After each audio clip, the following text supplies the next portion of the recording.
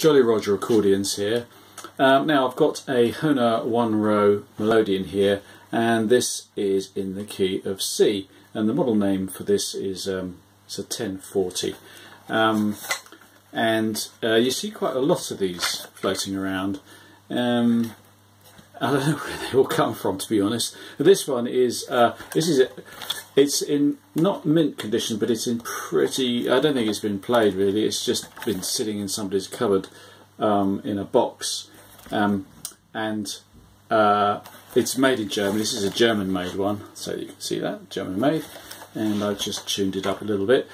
Now these are pretty nice little instruments. They don't weigh anything. This one, as you can see, is in good condition. There, it's got no scratch marks on it, no wear on the bellows. It's got superb compression, and they're actually, for what they really are, astonishing instruments.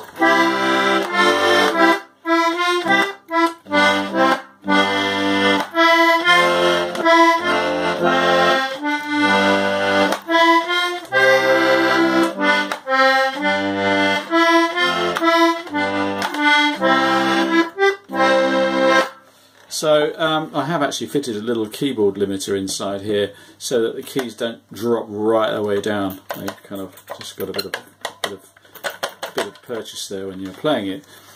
And the other thing you can play obviously stuff in the key of C.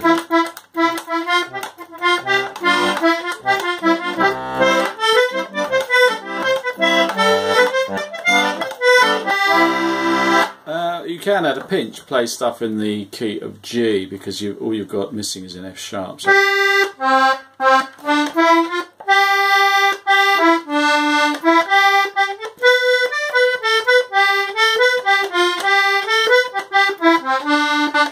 Well, sort of. I'm not very good at doing that, but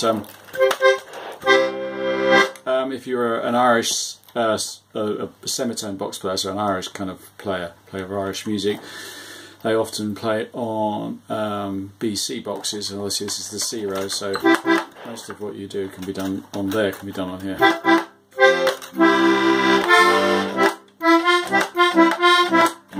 But if you want to dip your toe into the world of melodeons, then this is a great place to start. Yeah, very nice instrument.